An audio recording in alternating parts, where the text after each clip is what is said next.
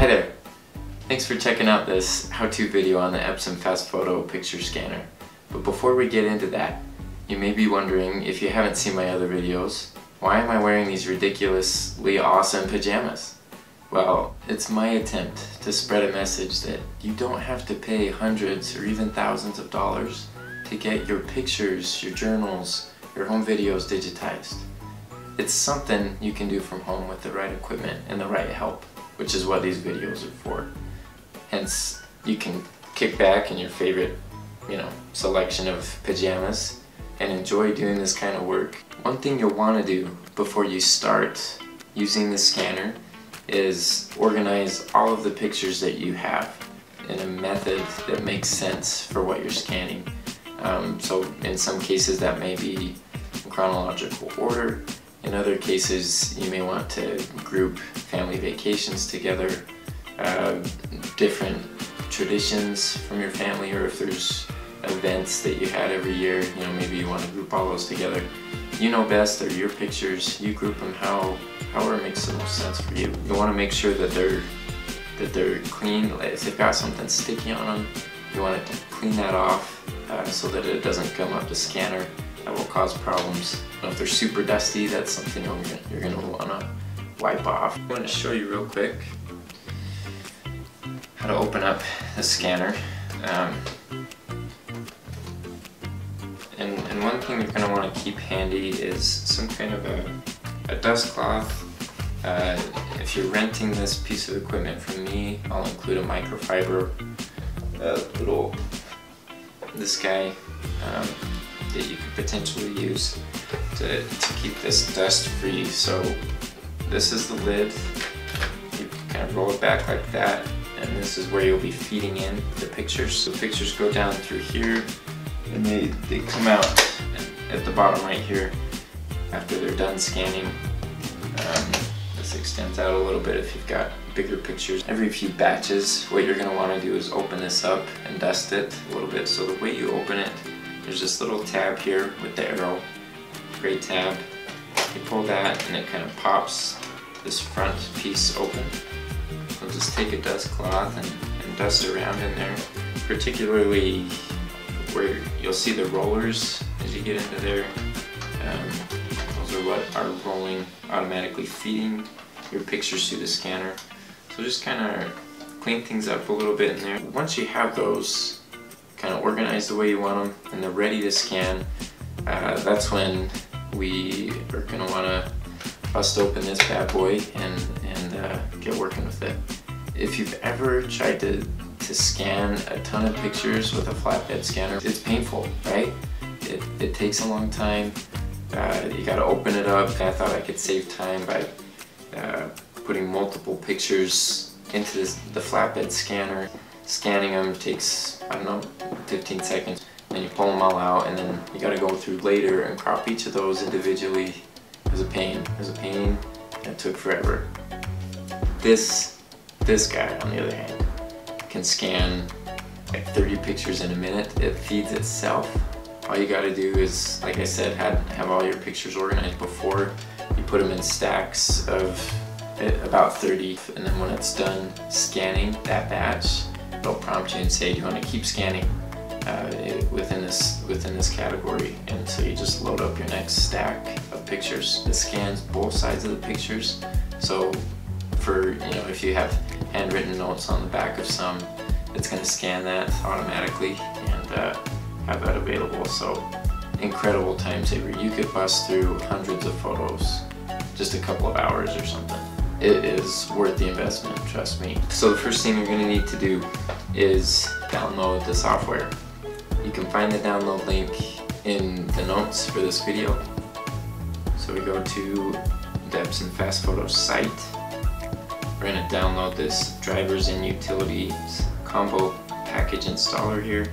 It should provide you with the proper package to install depending on the operating system it detects. Click download. Okay, we're going to open the file. Okay.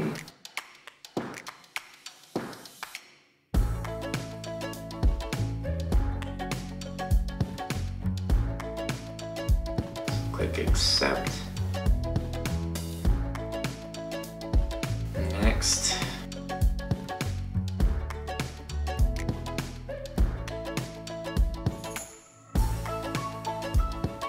So here on the screen you'll see that there's a couple of different connection options you can use. You can connect either through your Wi-Fi network to the scanner. You can also connect via USB cable. I'm going to do it via the USB cable and show you how that works. So click connect via USB cable, and next. And it provides you with the prompts you need, so plug this guy in. Let's see. So you'll see kind of the more square looking end you fit here in the back, like so. And then the USB portion just fits into the USB slot on your computer. So it says to make sure the scanner is turned on. So you're going to hit this top power button up here. And okay, now the scanner is on. So I got the prompt that the setup is complete. And we are just about ready to roll here. I'm going to click next. It's good to go. So I'll click finish. It's checking the system. Okay. Perfect. It's asking for the product registration. This is something you don't need to worry about. Just click decline. And then you should get a prompt. This Epson FastFoto setup prompt here. This is where you can select where you want the pictures to be saved. And also what you want to prefix each photo with. If you want to look at additional settings, click see all settings.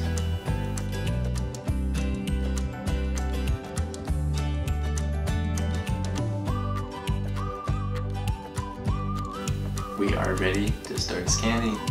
You feel the excitement in the air. This is awesome. I'm going to start this first batch. Now there's some instructions on the scanner here. So it says photo face up top edge first. So what that means is yeah, you want to set them with the back of the picture resting on the scanner, and you're going to want to put the top edge first. So that means scan them upside down. Slot them in there, can adjust these little bars here depending on how wide your pictures are that you're scanning. Click start scanning from my laptop. Okay, so here you can create a subfolder for this particular batch, or describe it, add a year, whatever you want to do. I'm not going to worry about that for right now, but if you've got a lot of pictures that you're going to be scanning at one time, this could be really helpful for grouping those all together, making it easy to organize and find later. So I'm going to start scanning. Here we go. Watch how awesome this is. I mean, are you kidding me? Look how fast that is. It is flying through those. This batch of pictures, I don't know if there's probably about 30 in here, I would guess. That would have taken me probably 20 minutes on a regular scanner. That took less than a minute. Folks, that's amazing. Okay, so it ran through those. It's going to prompt me here in a minute. Now it's asking me, do you have more photos? Load more and keep scanning if you do. If not, you can be done. I do have more photos that I want to scan. It's helpful if you keep sizes separate with your pictures. So I've got some more of these 4x6s from this childhood group I want to do. And then I'm not sure, yeah, these ones are slightly smaller, and they're the orientation is vertical as opposed to horizontal. So I'm going to scan these after I get through this batch. Okay, so I loaded those, click scan next batch.